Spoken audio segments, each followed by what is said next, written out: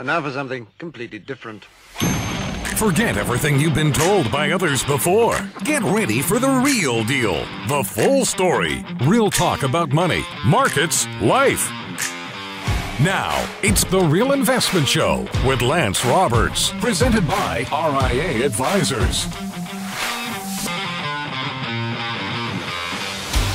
And good morning and welcome to the show. Of course, it's Thursday, and today is the last trading day of the month because tomorrow's Good Friday, and of course this weekend is Easter. Markets are closed tomorrow. So today we'll wrap up the trading for the month. It'll also wrap up the trading for the quarter. And again, a little bit yesterday, as we saw right at the end of the day, the market traded mostly negative yesterday. Then right at the end of the day, had a kind of pop into positive territory, very nice little rally into the end of the day. So again, you know, that was this quarter end rebalancing that's going on. So you know, not surprising that we kind of see this volatility pick up in the markets. But again, today will wrap that up, and then we're going to start by next week. Start gearing up for earnings season, which will kind of kick off the second week of April. We'll start getting earnings reports for the first quarter coming in, and you know, then it's kind of, you know, we go from there because again, it's millennial earnings season. Estimates have been lowered rather dramatically for the first quarter as usual. So again, we'll just go through the whole, hey, we beat estimates by a penny even though we lowered the estimates a whole bunch. You know how the game goes by now. So, but we'll start that in April. That should give a little bit of support to the markets, only because earnings will continue to be good. At this point, there's really no reason for them not to be. So again, markets have been doing, you know, fairly well. We're going to talk about a couple of different markets here in just a minute when we do our Before the Bell segment. Now, outside of that, economic data continues to come in mixed. As we talked a little bit about yesterday, on the manufacturing side of the index, not so great. On the services side of the index, everything seems to be okay. Housing data, we're starting to see housing prices improve. That's starting to provide another lift in confidence. Again, as we talk about overall consumer confidence, that's been improving very well, as we discussed yesterday. Consumers are very optimistic, especially on asset prices. So they now have the highest level of confidence in the retirement accounts pretty much ever on record. So they are very optimistic about further stock price increases, which again, as we talked about before, is interesting because there's so much negativity, you know, in terms of articles that you see or views about this, that, or the other thing, and how this is all going to be a major problem down the road. But again, as far as the markets look at it, not really so much the case. Everything is fine. It's about as bullish as you can get, but you know, therein lies a little bit of concern just from the fact that everybody is in the pool at this point. I mean, asset allocations are getting very long in the tooth. In other words, people are very heavily allocated towards markets. Retail investors are heavily involved in the options market. They are taking on a lot of leverage bets right now and taking on a lot of option risk, particularly heading into earnings season. So we're really starting to see those options kind of runs pick up here. Again, just from that, again, it's been an easy market to make money in. And as is always the case, I'm already starting to see the Facebook post, right? You know, Facebook posts, it's so easy to make money in the markets. You just throw money in the markets and you make money. It's just that simple. That's typically what you see, you know, very kind of late stage market cycles. And again, but that's where we are. Now, one thing we're going to be talking about this weekend in the newsletter, we're going to kind of preview earnings season this weekend in the newsletter. But the one thing in particular here is that asset prices are running faster than valuations. And so remember, valuations are price divided by earnings. And so earnings have been improving, right? So if valuations are improving, if earnings are improving, valuations should be forward valuations should be coming down, right? Because the E is going up, and assuming that your P is stable, right, then your valuation market should come down. The problem is price is rising so fast in the markets right now that it's outpacing even the most optimistic earnings upgrade. So valuations are actually rising fairly sharply. Even on a 10-year trailing basis, we're now over 34 times earnings. That's very expensive historically. But again, it's just a function that the market is pricing in whatever valuation, whatever earnings increase we're getting, the markets are pricing in that and more. So the optimism going forward, expecting continued earnings growth, is extremely elevated. So you've already had a very big earnings recovery starting in October of 2022 till now. We've seen earnings recover nicely. But the expectations is that earnings will grow extremely strongly going forward from here. And the problem with that is that that's a function of economic growth. So what markets are expecting right now is a very strong rate of economic growth over the course of the next couple of years to help support current valuations. That's probably going to be a tough bet to make. We'll see what happens, but there is a lot of improvement going on in the overall markets. In fact, here's what you need to know before the bell this morning. So we've talked about the equal weight index has been underperforming rather dramatically over the last year or so. In fact, the difference between the equal weight index and the S&P, which is the market cap weighted index, has been about 2 to 1 for quite a while now. That's been changing as of late. The equal weight index has really been getting some traction over the last 2 months. And we've talked about seeing this rotation in the markets where money starts to come out of the mega cap, Magnificent Seven stocks, rotating to other areas like REITs and utilities. And we've seen that here recently.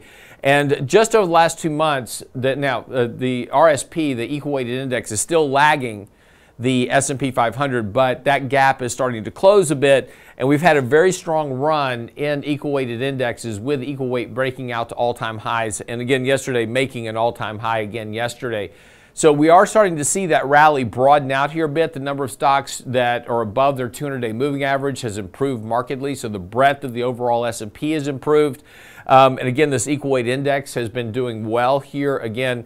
Moving very high, and we've seen this movement into that. Mid caps have also been doing just as well. When we take a look at the mid cap index, it's been actually pacing. It's actually outpacing 500 on a year-to-date basis, but it too has been making a all-time high on the mid cap index. Now, outside of those two, most every other index is still lagging pretty dramatically. In fact, small caps are the biggest laggard still to date. In fact, since 2020, it's 2022 at the peak of the market, it's still running a negative return since 2022. Small caps have yet to really kind of break out here. And again, if we take a look back over the last couple of years, small caps have just really kind of continued to lag. So it's been really mega cap, market cap weighted stocks, followed by mid caps, followed by equal weight indexes. Everything else is pretty much still lagging, particularly in the emerging markets and international space. Those areas lagging as well. The one thing that's kind of gotten our attention here over the last couple of days, though, is bonds, because bonds have actually been doing picking up a little bit nicely in price here. Yields have been coming down a bit, and yields have been picking up here. And what's interesting with bonds in particular is that there's a big cluster of moving averages. So the 50, the 100-day, the 200-day moving average have all now just coalesced into a very tight spot. Yesterday, that rally in bond prices and drop in yields pushed bond prices above all those moving averages. So you're now at the junction where we're going to start having quite a few of the moving averages crossing positive. So you're going to start getting bullish crosses of these moving averages above other moving averages, but also the price has now cleared that resistance level of that cluster of support.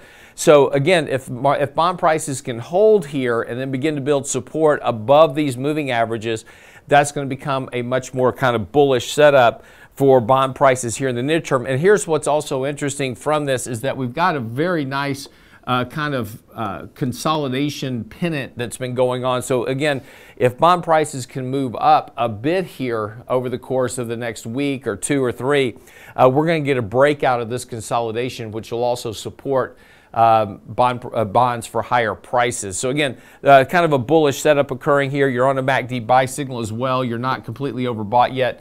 So again, kind of a bit of a bullish short-term setup here. Again, I think bonds have a bit more work to do because of what's going on with the Fed and temporary inflation. But the setup for bonds is starting to look a lot better as we start to move further and later into this year. Okay, that's what you need to know before the bell this morning. When we come back, we'll pick up with Michael Leibowitz talking about liquidity. So we'll get into that right after the break. Don't go away.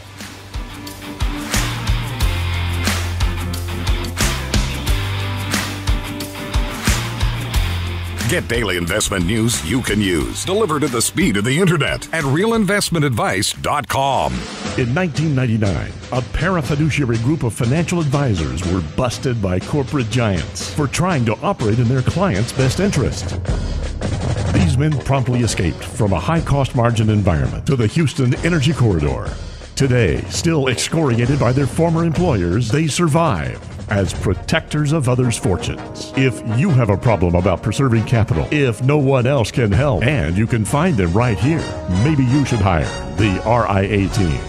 Small businesses are now being challenged by the lack of employees and how to attract and recruit the best employees. To get the better employee, you'll have to offer a better package. Hi, I'm Tom Allen, RIA Advisors Retirement Plan Consultant. Don't assume a 401k plan is too costly or complicated for your small business to offer. Let us show you how to make the most of an affordable and effective plan that will deliver true value for your business and your employees. Call me toll-free at 855-RIA-PLAN or online at realinvestmentadvice.com. That's realinvestmentadvice.com. The Real Investment Show. When it comes to wealth management, most people think of stocks and bonds, but it's like enjoying one layer in a 7-layer cake. At RIA Advisors, we want to make sure you get your cake and eat it too. Social Security, Medicare, creating a tax-friendly retirement paycheck. Perhaps you're saving for college. How about life insurance, guaranteed income solutions, all along with comprehensive planning? At RIA, a holistic approach to your money is our priority. Call us today, 855-RIA-PLAN, or find us online at realinvestmentadvice.com. realinvestmentadvice.com. And now, another page from the Real Investment Advisors Investing Manifesto. A passive investment portfolio requires active risk management. It's not a choice, it's necessity. Diversification doesn't protect against risk of loss. Let us actively help you reach your financial goals with RIA Advisors. Neither bull nor bear. RIA Advisors, 281-501-1791 or online at realinvestmentadvice.com. You're listening to The Real Investment Show.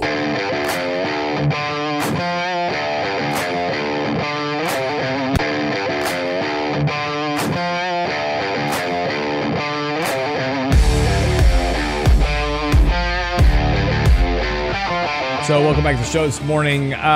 Today we've got a good bit of economic data coming out because tomorrow is a holiday. So you've got GDP third estimate coming out this morning.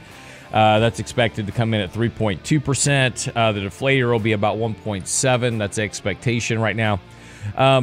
So again, just kind of in line with this. Now, that's also the estimates for the fourth quarter GDP, not first quarter GDP. So this is just wrapping up 2023. So that'll come out. Initial claim, Chicago PMI, another sentiment index, the University of Michigan sentiment index will be out today. We just saw the conference board out here just the other day, pending home sales as well. So again, we're starting to, kind of just get some of this economic data out of the way. Then next Friday, I believe, is going to be the employment report. So we'll have that coming up as well. Of course, this is, kind of all what. And then tomorrow is also personal consumption expenditures. So that and next Friday's employment report will feed into a little bit of the market's views on what the Fed may be thinking in terms of cutting rates or when they might cut. So again, a couple of important reports are coming up to kind of pay attention to. Outside of that, it's been interesting because, the market's been, doing well. And financial conditions have dropped sharply. And in fact, financial conditions are now weaker or looser. I shouldn't say weaker because they're not weak. But financial conditions are now looser than they were even before the Fed started hiking rates. And in fact, the decline in financial conditions has acted as an equivalent of about 100 basis points of rate cuts. And at the same time, monetary supply in the market has been rising rather dramatically over the last 5-6 months. So we've had an increase in monetary supply, a big drop in financial conditions, and you wonder why stocks are going up. Well, so Mike addressed some of this in his article on Wednesday. Mike, welcome to the show this morning. So yeah, financial conditions, easy. You got to love it if you're in the stock market. Yeah. So here's the way I kind of think about financial conditions and borrowing conditions. The Fed has this very elaborate machine, but at the end of the day, they have two knobs: borrowing conditions and financial conditions. And they can adjust those two knobs to try to steer the economy, try to steer economic growth, try to manage inflation. meet all what they're supposed to do according to their Fed mandates. So what they've been doing is really tightening borrowing conditions for the last few years, right? They raised rates over 5 to 5.25 to 5.5%. They've enacted QT. We've seen consumer borrowing is slowing down pretty rapidly. Because credit card rates are over 20% now. Auto loans are now 7+%. Mortgages are 7%. We've actually seen negative growth in commercial and industrial loans. Those are basically loans to corporations. So some of what they've been doing has had their desired effect. But then at the same time, they're very concerned about the lag effect. They mention it every time they have a Fed meeting, that there's still the higher rates will eventually feed into the economy. So what they're doing is easing up on the other knob, the financial conditions. They're talking about rate cuts. They're talking about eliminating QT. They're talking about the potential for a Goldilocks soft landing economy. And all that is kind of spurring the speculative juices in the markets. And financial conditions at the end of the day is really just a market sentiment gauge. So, they got these two offsetting buttons, and I feel like knobs, and I feel like they're hedging tighter borrowing conditions and a potential lag effect with easier financial conditions. Yeah, it's an interesting conversation because, again, we've been talking about the lag effect now for a long time, right? A couple of years now. It's been like, okay, yeah, these rate hikes, they take a while to work their way through the system. There's this lag effect that's going to catch up. Hasn't really seemed to be the case. Economic data still seems to be doing well. Manufacturing data has been improving, although it's still weak. Service sector data is back in expansion territory. So, we keep talking about this lag effect, but it has yet really to show up in any kind of form or fashion. Yeah, I mean, a couple of things to consider with that is that rates were low for a pretty long period, very, historically low, talking the lowest rates this country has ever seen, since going all the way back to the 1700s. And a lot of consumers refinance their mortgages at 3%. A lot of corporations refinance their debt at very low rates. So a lot of people, a lot of companies are comfortable. They don't need to borrow yet, but as time progresses, ultimately debt matures and people have to borrow, and corporations have to borrow. So, and then you have all the stimulus and the government running, what are unprecedented deficits in a very good economy. We've just never seen deficits this large in an economy that is this strong. The type of deficits we're running are more typical of recessions. And there's still the stimulus from the pandemic floating around. So you have those kind of three factors that are for now defying the lag effect. Well, but there's also one thing to consider is that the longer that you go, so you're right about the fact that people refinance a lot of their debt at low rates. They don't need to do anything right now. But the longer that rates stay elevated, the economy becomes accustomed to it. And this is the one thing I think that people are overlooking is that, there was a time where getting a mortgage on your house, well, I remember my first mortgage was over 10%, right? And that was normal. And nobody blinked an eye at getting a 10% mortgage. That was just the way it was at the time. And that was actually cheaper than the 17% mortgage that my parents had, right? So it was like, oh, this is a good deal. I'm getting it at 10. My parents had 17. So the longer that rates stay elevated, so if mortgage rates stay elevated at 6 or 7%, that'll become normal to new borrowers as they come in the market. They, oh, well, 6%. Okay, that's what it is. And this is my house payment. And then we make adjustments. And housing companies are already doing this. Housing builders are building smaller houses. So in order to compensate for higher rates, they're building smaller square footage houses. So this will all become normality at some point. So the expectation that eventually this is going to catch up and there's going to be this big downturn in the economy, there's going to be a recession, that's a function of time. And it's a function of whether the catch-up of the lag effect occurs before normality sets in, right? Right. Well, it may become more normality, but the fact of the matter is that a mortgage is now almost twice what it was 3 years ago. Yeah, but if I've never had a mortgage, I don't care. Well, you do because it affects all your other spending. So if you were going to spend 30% of your income on a mortgage in 2021, but you didn't pull the trigger, and you're going to do it now, it may cost you 50, 60% of your salary, at which point you have that 20 or 30% less to spend on other things. So it may become a normal mortgage rate, but it just impedes the amount of money people can spend. Well, it does, unless you buy a smaller square footage house. That's my point, right? So, in other words, so we got you're used buying to, less. Well, correct. That's the point. You're buying less, whether it's smaller house or less of other stuff. Correct, right? But that's the whole. That's my whole point. Is that once it becomes normality, instead of buying McMansions like we were back in 2007, 2008, now we're buying McShacks, and but that's completely normal. We're okay with that, right? The McShack is now the new thing, and that's going to be. We've already talked about these millennials that are coming up and these Gen Zs, and they're buying mini houses and building 300 square foot houses that they're living in, and living in mobile houses, converting vans to houses, those type of things. And if that becomes the more of the mindset, and now with home builders starting to build smaller square footage homes, I may still be spending 30% of my income on a house. I'm buying a lot smaller house, but it's still 30% of my income, right? Even though it's a 6% mortgage. Right. But some of that is good, right? We talked about how, previously, a few years ago, we talked about how low rates just create malinvestment, this unnecessary consumption. Yeah. Well, that's true. And again, it creates malinvestment. And again, but the question is, and really kind of the focus is that, the Fed is working to increase liquidity into the market. So it seems as if they're worried about something where, if you look around the world right now, there doesn't seem to be any real risk. Credit spreads are extremely tight. There doesn't seem to be any risk in the credit markets whatsoever.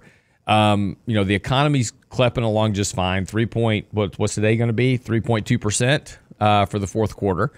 So again, doesn't seem to be any problem, yet the Fed is acting as if there's a concern of liquidity right around the corner, and that's why they're going to start cutting rates and reversing QT, because of this concern that really doesn't show up in any of the data anywhere, at least not at this point. Right. I agree 100%. They know, or they think, there's a liquidity issue in the near future. Yeah, but where? Because again, it's not in the banks and it's not in the households. It will be though. Right. Where? We know, we've talked about this before, that the reverse repo program is going to zero. And with it, excess liquidity goes to zero. And then when the Treasury has to issue debt, they're draining it from the broader market, not from the Fed program. And that's where I think the rubber hits the road, whenever that may be, whether it's, April or June or May. Okay. Well, I guess we're going to find out. So... All right, quick break. We'll come back. All right, so the market's doing great. Not really much to worry about, or is there? We'll talk about some of the outlying risk, potentially for the markets. We come back from the break. Don't go away.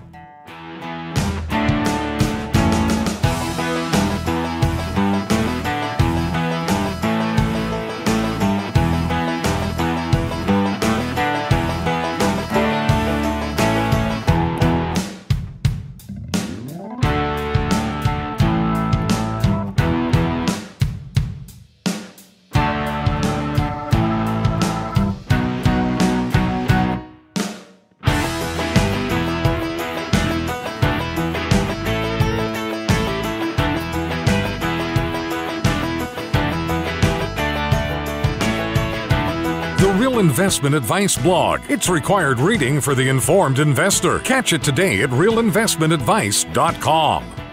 Oh, Red, I declare, I plumb missed that candy coffee. Whatever am I gonna do? Don't you worry, little darling. We'll watch it again on our YouTube channel. Why, Red, I never. The Real Investment Show YouTube channel has all of our past presentations, from Candid Coffee and Lunch and Learn to special topic discussions, and all of our live show recordings preserved for you. Subscribe now to the Real Investment Show YouTube channel, or look for the link on our website at realinvestmentadvice.com. Hi, Lance Roberts here. If you're like most people, your 401k plan represents the bulk of your retirement assets, and unfortunately for many, managing your 401k plan can be difficult. There's so many choices, so many things to consider. With just a quick email, a couple of questions, you can put RIA advisors to work for you managing your 401k plan. Just simply click Ask a Question at realinvestmentadvice.com or give us a call at 855-RIA-PLAN. That's realinvestmentadvice.com. The Real Investment Show. And now, another page from the Real Investment Advisors Investing Manifesto. Manage risk and volatility rather than trying to manage gains. You don't have to be right all the time. Long-term investing success is a 70% gain. Let us help you reach your financial goals with RIA Advisors. Neither bull nor bear. RIA Advisors, 281-501-1791 or online at realinvestmentadvice.com. Can't catch the whole show now? Listen to our podcast later at realinvestmentadvice.com. Food in total is now making up 30% of the average discretionary income. I believe it. I mean, that is our largest expense is food. And we rarely eat out. The Real Investment Show podcast. Our biggest frustration at home is how do we do this cheaper? Yeah. No, I agree. I agree. We're running Hunger Games at our house. At realinvestmentadvice.com. So, if you can make it to the table without getting killed, you get to eat. When it comes to wealth management, most people think of stocks and bonds, but it's like enjoying one layer in a 7-layer cake. At RIA Advisors, we want to make sure you get your cake and eat it too. Social Security, Medicare, creating a tax-friendly retirement paycheck. Perhaps you're saving for college. How about life insurance, guaranteed income solutions, all along with comprehensive planning? At RIA, a holistic approach to your money is our priority. Call us today, 855-RIA-PLAN, or find us online at realinvestmentadvice.com. realinvestmentadvice.com. Health and financial security touches everyone within your organization. Offering benefits for all doesn't need to be complicated. Hi, I'm Tom Allen, Senior Benefits Consultant at RIA Advisors. RIA Benefits provides independent expertise to find solutions that speak to the mission of your business, the culture you want to establish, and the budget you are able to work within. Book a free consultation with me at realinvestmentadvice.com/retirement, and we'll find a solution that takes care of your most important asset, your people. realinvestmentadvice.com/retirement, realinvestmentadvice.com. The Real Investment Show YouTube channel has all our videos ready for your easy access, like Technically Speaking Tuesday, Financial Fitness Friday, plus each day's radio shows. Subscribe and bookmark our YouTube channel at realinvestmentadvice.com. You're listening to The Real Investment Show.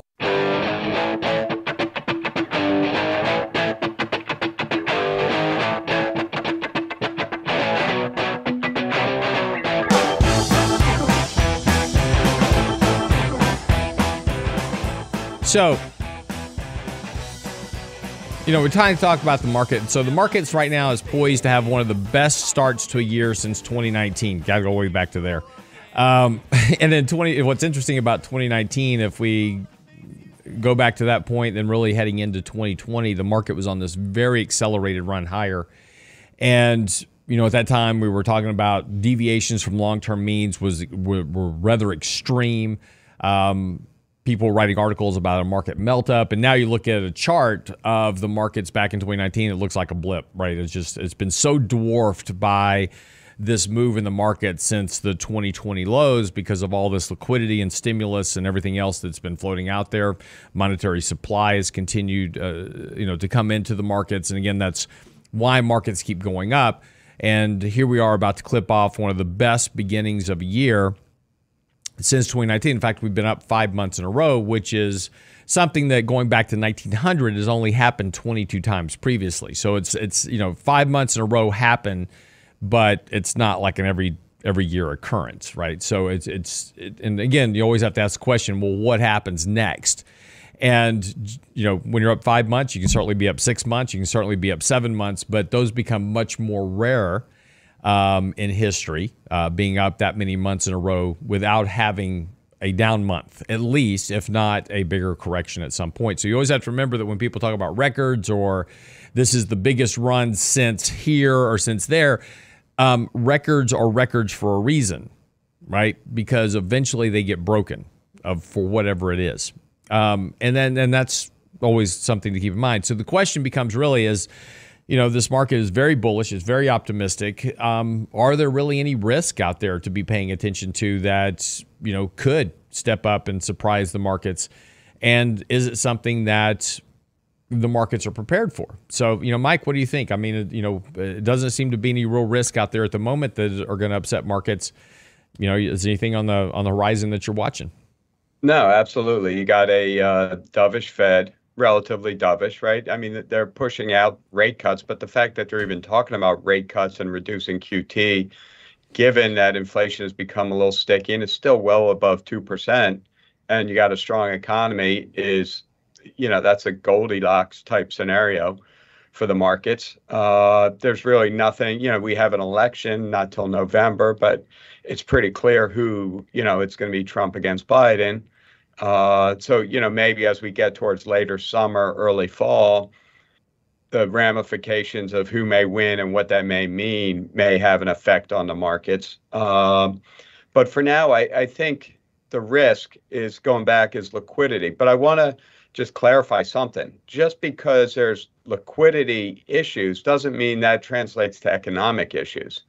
So we could have, like in 2019, we had liquidity issues, but the economy was still hanging in there. Eventually, liquidity problems trip up the banking system, which then trip up the economy. So again, I think liquidity is an issue, but the Fed seems to get it. They're talking publicly about it, and it sounds like they're making plans, whether it's reducing QT or maybe even eventually going to QE despite high inflation. So the question in my mind is, liquidity is a potential answer to your question, but can or will the Fed mitigate it in time so that that it's not a 10, 20% drawdown, it's a 2 or 3% drawdown that breaks the monthly winning streak. Yeah, and again, we never know that question, and at some point, there's going to be a much bigger correction of whatever causes it and whenever it occurs. It could be a year from now, it could be 5 years from now, but again, we'll go through a period where there's a 20 or 25% correction in the markets. So we're going to retest longer term moving averages. That'll occur, and the problem is that we never know what's going to cause it, right? I mean, there'll be something that shows up out of the blue somewhere, something fails somewhere, and that causes this shift between buyers and sellers, and we have this correction in the markets. I thought it was interesting because there was an article in Yahoo today. JP Morgan is talking about that stocks have become extremely crowded. And that's kind of an important point, because again, when everybody's has bought, right, the question becomes is who's left to buy. And we were talking about this a little bit on Monday, is that markets are markets. They're supply demand driven. So in one room you've got a lot of buyers, in the other room you've got a lot of sellers.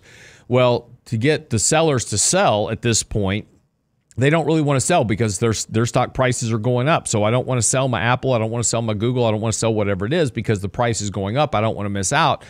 But in order to be enticed to sell, buyers have to say, okay, well, I'll pay you this price more than where it's currently trading. So prices have to come up to entice those sellers to sell. Well, the problem with that is that at some point something happens and the buyers will want to become sellers. And the problem is there'll be no buyers on the other side. And that's where buyers live a lot lower.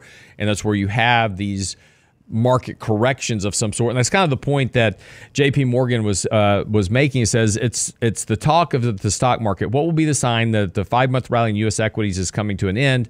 If you ask JP Morgan's head of equities, investors may not see it coming when it hits. Well, that's always the case. Investors never see it coming. That's why they tend to buy high and sell low, because the same thing happens. And, he comes up with this brilliant explanation here. It just might come out one day out of the blue. This has happened in the past when we've had flash crashes within the market. One big fund starts to delever some positions. The second fund hears about that, tries to reposition. The third fund basically gets caught off guard. The next thing you know, we're starting to have a bigger momentum unwind. That's the point that we talk about here, where buyers live a lot lower. Because as hedge funds and major institutions have to start deleveraging positions, there's nobody else out there to buy because everybody's trying to sell at the same time.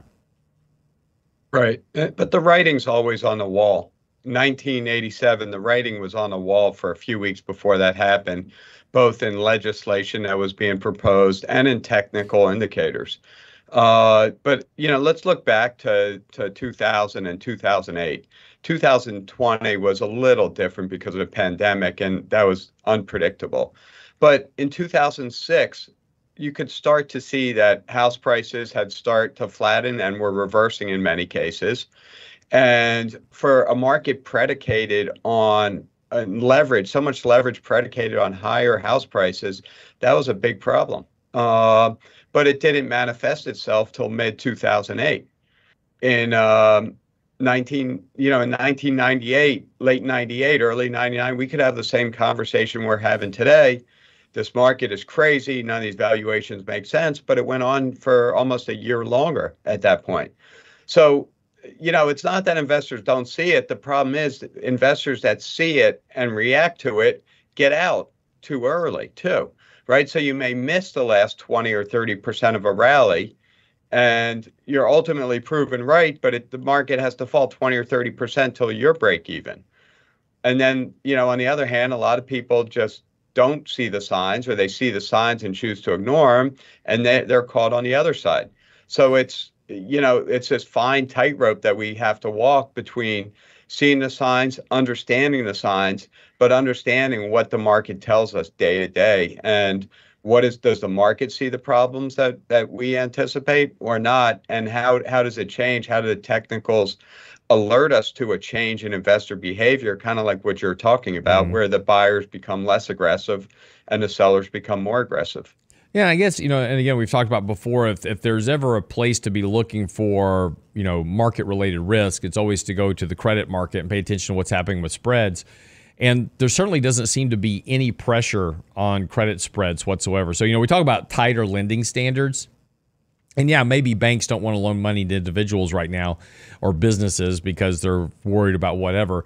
We are starting to see those loosen up a bit. But maybe they don't want to make loans, but there's certainly no sign of risk in the credit markets, in terms of, really surging defaults or surging delinquencies. We're seeing some delinquencies in credit cards. We're seeing some delinquencies in small business loans, but nothing that's really impacting, the credit markets to any degree at this point. Well, correct. If you look at credit spreads, but there is an interesting, Bloomberg put out an interesting graph a day or two ago. Leveraged loan default rates are starting to rise rapidly. They're now up to 6%, which if you exclude 2020, where they got to about 7-8%, they're back down at 2008 levels. And the high, they kind of are, the running average has been about 3%. So they've doubled. So that may be the first indication that heavily indebted companies that are poorly rated are starting to have problems. So we'll see if this trickles into the more traditional junk debt markets, the B-rated, double B-rated. And then if that's the case, you should expect to start to see it in some of the weaker investment grade companies, kind of moving up the ladder. Right. Well, and again, this is, and that's kind of that's kind of, if you're trying to find, an indicator to pay attention to, it says, okay, is there stress in the markets? Is there something here that is could potentially, clip a good chunk off the equity market? It'll show up in the credit markets. And so that's why it's an important reason to pay attention to what's happening with credit markets, what's happening with credit spreads, to see if there's financial stress, kind of beginning to occur. And again, as we talked about earlier, the Fed is worried about this lack of liquidity in the markets as the repo facility goes towards zero. So if there's going to be some problems with banks, we should start seeing it show up in some credit spreads somewhere as well. All right, we'll come back from the break. Get ready to wrap up the show for this morning. Don't go away.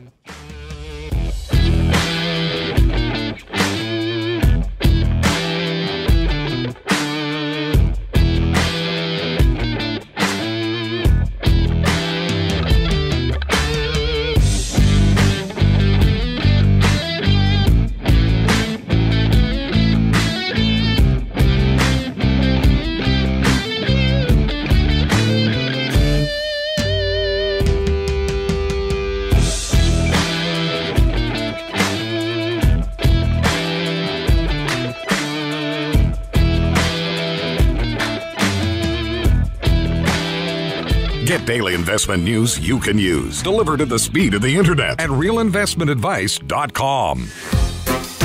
The Real Investment Show YouTube page has all of our videos ready for your easy access. From 3 minutes on markets and money to each day's radio shows like Technically Speaking Tuesday, Financial Fitness Friday, and the latest analysis from Lance Roberts and Michael Leibowitz. Subscribe and bookmark our YouTube channel for The Real Investment Show, or just click on the show links at realinvestmentadvice.com.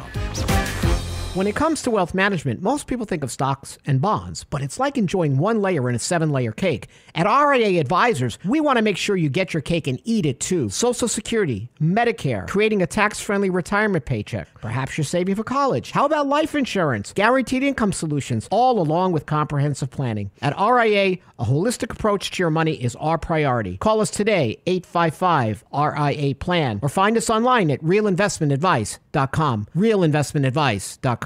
The Real Investment Show. Small businesses are discovering that attracting and retaining top talent come down to more than just salary. In today's highly competitive job market, compensation is more than just wages. Hi, I'm Tom Allen, RIA Advisors Retirement Plan Consultant. Healthcare and retirement plans can make the difference in hiring and retaining the best employees. We can show you how to build an affordable, effective employment package that delivers true value for your workers and your business. Call me toll-free at 855-RIA-PLAN or online at realinvestmentadvice.com. And now, another page from the Real Investment Advisors Investing Manifesto. Bulls win in bull markets. Bears win in bear markets. Eagles soar above and take advantage of opportunity. Let us help you soar as you reach your financial goals with RIA Advisors. Neither bull nor bear. RIA Advisors, 281-501-1791 or online at realinvestmentadvice.com. You're listening to The Real Investment Show.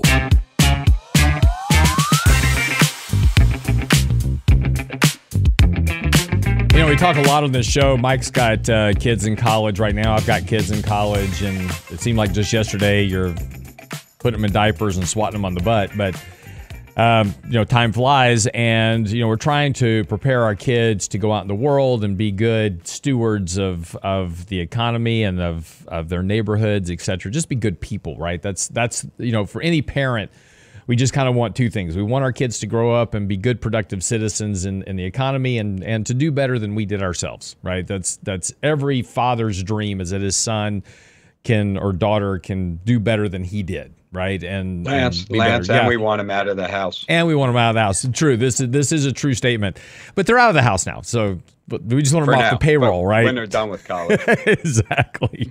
A new report this morning has found that 68% of small business owners say Gen Z employees are the least reliable. 71% say they're most likely to have mental health issues in the workplace. One of the employers surveyed spoke of Gen Z's absolute delusion, complete lack of common sense, and zero critical reasoning or basic analytical skills. And this is according to the Freedom Economy Index report that was done by Public Square and Red Balloon Red Balloon's a hiring agency earlier this month.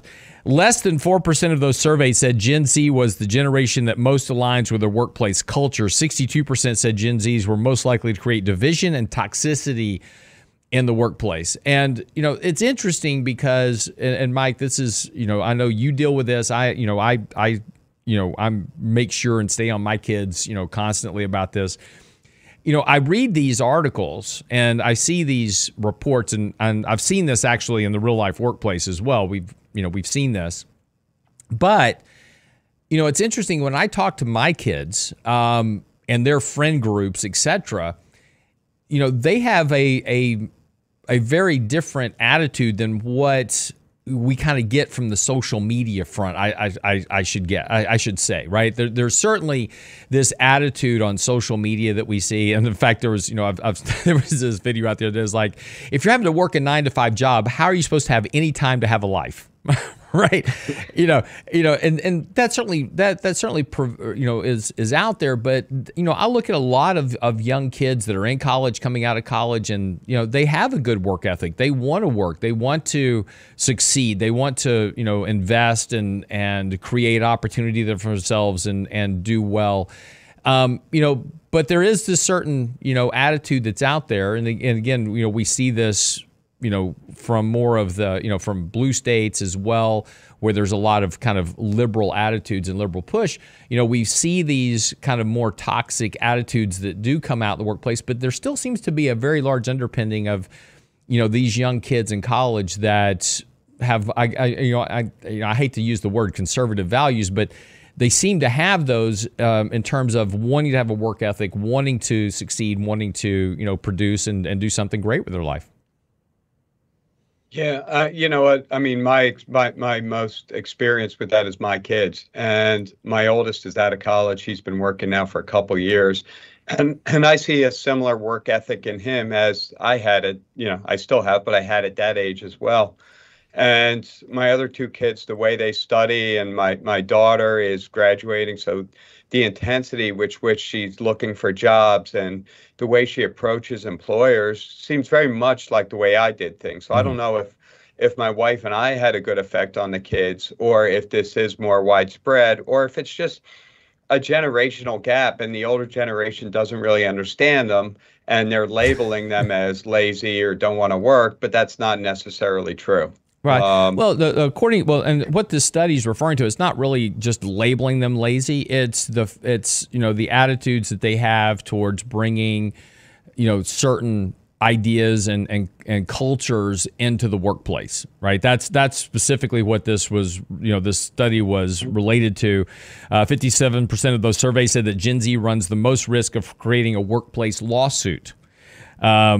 Newsweek has come out and said basically much the same thing. So, they have much more of a attitude of bringing more of these kind of liberal attitudes towards the workplace that don't necessarily conform with the traditional workplace environment of working 8 to 5, showing up on time, doing the work you're assigned to do, maybe having to go above and beyond to succeed. Those are the things that, are the problems that a lot of these workplace employers are dealing with. Yeah, but, I also think we grew, when we first started working, the workplace environment was very different. First of all, we had to wear suits and ties. It was very buttoned up, very conservative from a dress perspective, and be at your desk from 9 to 5 perspective. But also there was a lot of sexism, racism that was tolerated. And I think I know the younger generation doesn't put up with that. Whereas, people our age and older, that's the way we kind of grew up. That's kind of what we think is, we don't think it's necessarily correct, but that's how we think of a workplace. So I think you have a lot of friction between the mindsets of the younger and the older. And this whole remote thing has also kind of screwed things up. I think younger generations think that's part of the job, that you should be able to work home some days a week, whether it's a couple or the whole week.